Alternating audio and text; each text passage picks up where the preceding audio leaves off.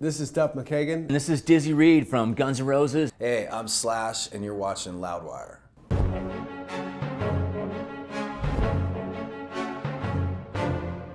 In 1979, you decided to form a band with Steven Adler, and the band never materialized, but it prompted you to take up an instrument, and it also added that Adler had designated himself the role of guitarist, so you decided to pick up the bass first. Yeah, I mean, he had a guitar, so therefore he was a guitar player. He was the most qualified. I didn't have at that anything, time. so. But yeah, I thought I would play bass, and then I ended up not knowing much about the difference between bass and guitar. When I met a guitar teacher, he asked me, "So why do you want to play bass? Do you have an instrument?" Blah blah. I said no, and he was playing guitar at the time. He was doing guitar solos, and I was like, "That's what I want to do." And yeah. I was like, "Oh, then you want to play guitar?" And I was like, "Okay." Very cool. And so you did actually play the bass first? I never had one. Never had a bass, yeah. But it was just a pipe dream. It says you were taught to play bass by your brother Bruce, and you further developed your skills by playing along with 1999 by Prince and Damaged by Black Flag. That's a fact.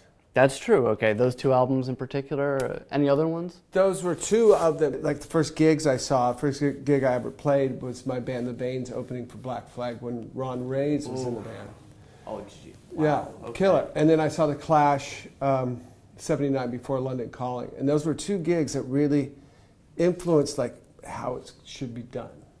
Yeah. Both those bands at that time played the music like aggressive but it's truthful. You know, it was honest. All that stuff was really honest. The crowds that were there were just, punk rock was new. It was small. So it was like just this sort of, I don't know, like everybody was in it together.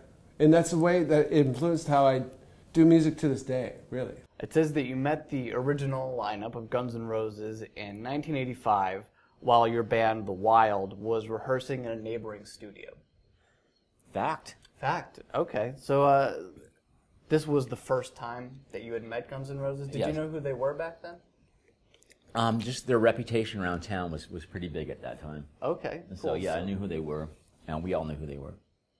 But I hadn't met them, and met Steven first. We were actually moving out of a smaller studio into the bigger one next door, and so it was in this thing called the Recycler, which is like Craigslist. Oh yeah, of course. But it was before.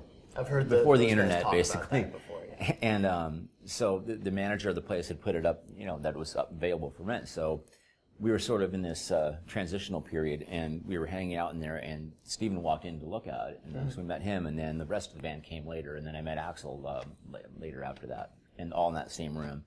And then we lived next door to each other for about 6 months. I think a lot of people know this, but you auditioned for Poison, and that didn't come to fruition. But I was curious of how close did you come exactly? Yeah. Well, what happened was I went down there, I played the shit out of the songs, but I wasn't too keen on the dress code. Really? And okay. so that was that. So, okay, so... Well, because Poison was a full-on 80s hair glam kind of thing. Of course, people and mistook them for I was pretty sort women. of down-to-earth, sort of as is. It's pretty much the same as I am now. And when we had this conversation about, like, I remember it was something about shoes, and I was like, huh? Come again? And it just wasn't going to happen. And I left there that day, and CeCe was walking in for his audition, and I knew that's going to be the guy, because he was dressed to the nines in sequins and makeup, and the hair was up and the whole bit, and that was what the image was about.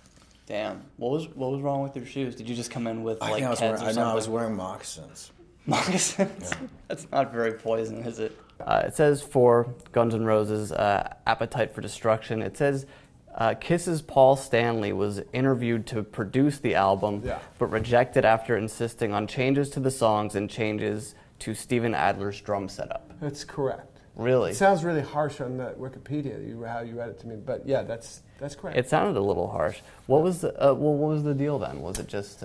We were looking for a producer, like we got a record deal, and the thing was to look for a producer. Mutt Lang was okay, let's have... That would have been so weird. Yeah, but he cost more just to walk in the room than we had for a record. Of course. So that was out, and then Paul Stanley came and saw us at Raji's. I got to give him that. Like, Raji's is a shithole, you know? And he came down, like, and Wow. it's Paul Stanley. We were just like a shithole place playing band at that point. And he was into the band, but he had a different vision. He wanted to add more drums, and we just got done taking away all Steven's drums. Oh, okay. No rack tom, nothing. And he envisioned rack toms. And so that was a quick meeting. I was like, okay, well, we got to... Okay. Thanks, So, you're Mr. Paul Stanley. Like, we thought it was cool to have a meeting with Paul Stanley. sure. But we had a pretty clear vision of what our songs were, Sure. and what they weren't supposed to be. Double Talk and Jive. The opening line of the song, "Found a head and an arm in a garbage can," refers to body parts Izzy Stradlin actually found in a dumpster in the vicinity of the studio. Honestly, I don't know. So I'm gonna have to go with fiction. I mean, if it's fact, you have to know that happened.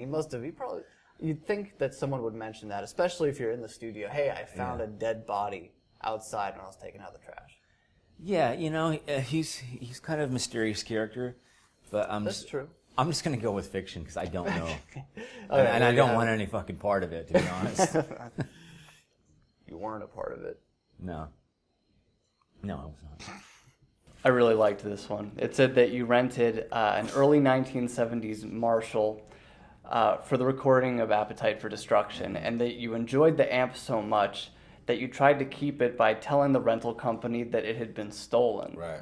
However, the amp was repossessed by the company after a roadie accidentally brought it to a rehearsal. At SAR. At the place where you rented it from. Yeah, that's true. Oh my God. Were you really pissed at him? I was furious, I mean, it was a great sounding amp for one.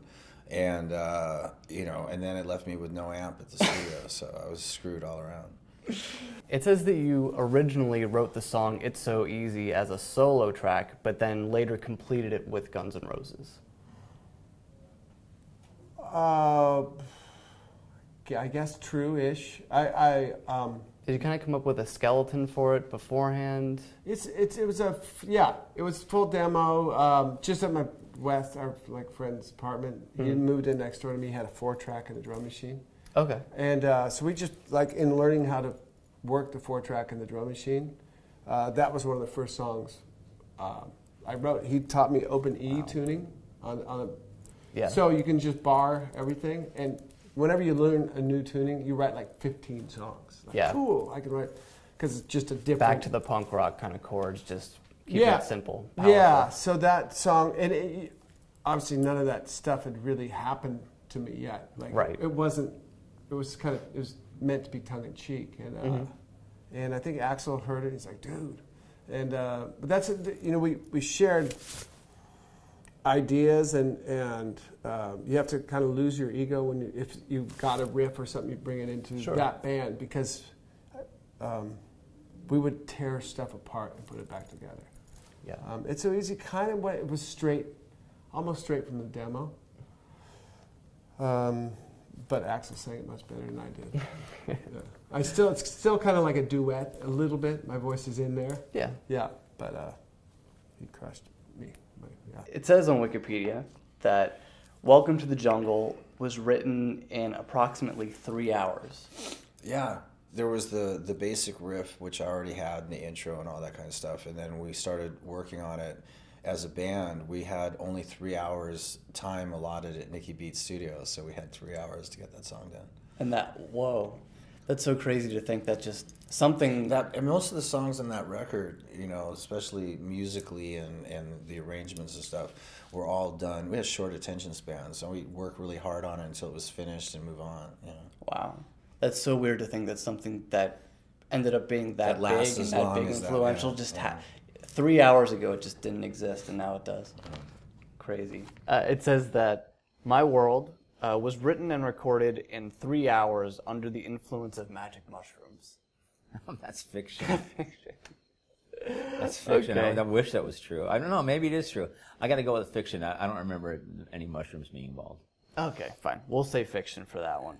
Chinese Democracy was reportedly near completion in mid-2000 when Roy Thomas Baker convinced Axl to re-record the entire record?